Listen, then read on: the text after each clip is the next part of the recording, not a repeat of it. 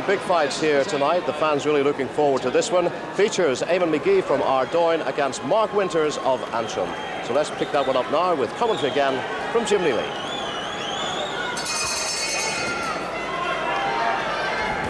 Eamon McGee in red, the 1989 silver medalist in the World Championships and gold medalist in Rome that same year in a top multinationals event. Leads the man in blue, Mark Winters, by 5-4 on the computer scoring at the end of the first round. Not sure altogether that I would have agreed with that. Well, nice little attack by Winters, but the punch is not really landing with any great force. McGee very much on the retreat.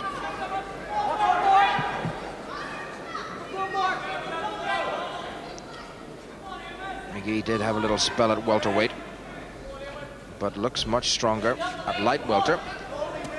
And Winters has moved up from light. He seems to be coping reasonably well with the extra 3.5 kilograms.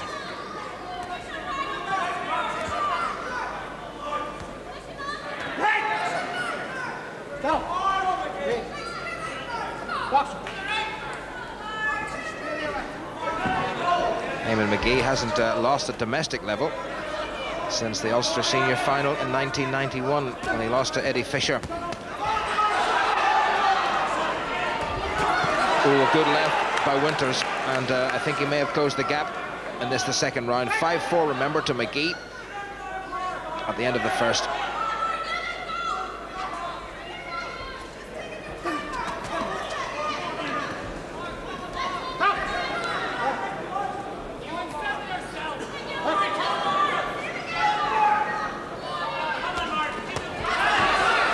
Was more of a slap from Winters.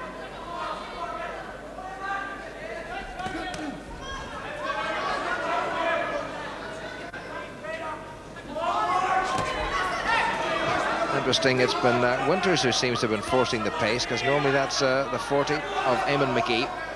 He certainly did that in his 2 final defeats to Eddie Fisher and came off second best. Snappy little jab from the left of Eamon McGee.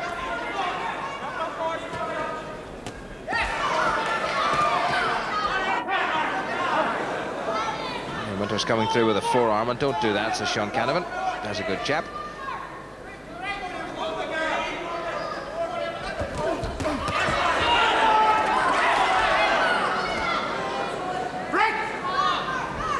I'm not surprised the pace has slowed down a little bit in the second round, because the first was very brisk.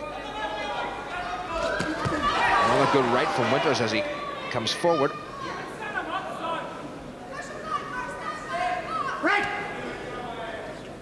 Just about 10 seconds remaining at the end of the second, and it could all well go down to the third and final round, and that's the way perhaps it should be in these senior finals.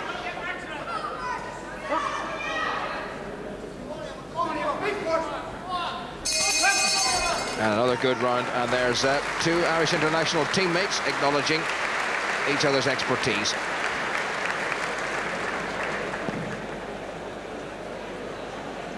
That's a good attack by Winters. McGee got away from the right, but couldn't escape the left.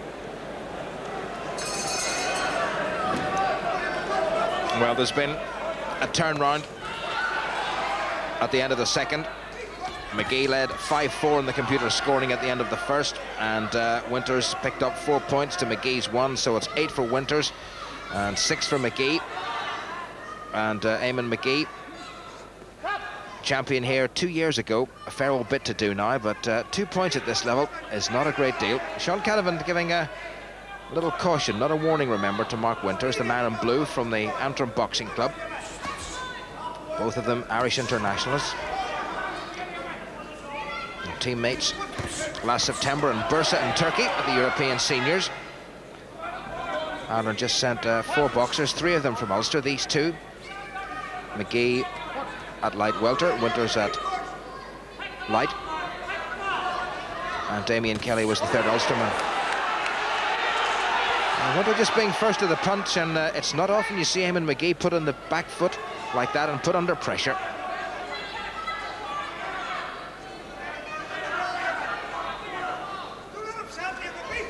Well, there is of course the possibility that Winters might opt to move down to lightweight in terms of Commonwealth selection, but if he's happy enough unsuccessful at light welter, then I suppose why should he?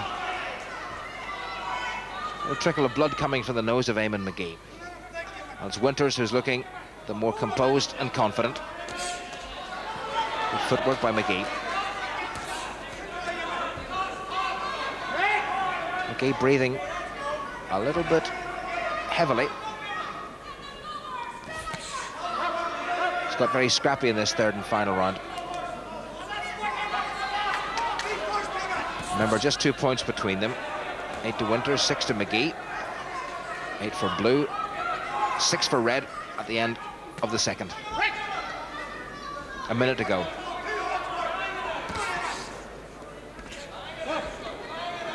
And 3 or 4 good scoring punches could make the difference, and Winters will need to watch himself, because if he does that once more and Sean Canavan gives him a warning, it's going to cost him a round, and that may well cost him the contest. About 30 seconds remaining, and much more tentative than they have been all the way through. Winters not landing. He did get him with a left as Magee came in, and it's Magee who's looking the more tired. Winters has come forward. That's a bit of slapping again, I think.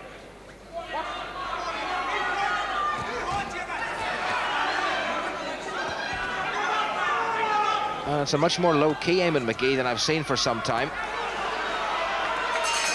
And a good little flurry by Winters, and that may just have been enough to maintain the differential and deny Eamon Magee a second title and give Mark Winters a 4th successive Ulster Championship title, but the first at light welter.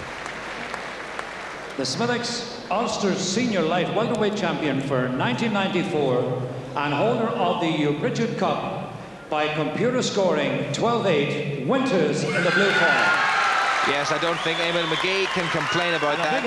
Very good second and very good third gives Mark Winters a 4th successive Ulster title, and he goes home with the Hugh Pritchard Cup for the light welterweight division.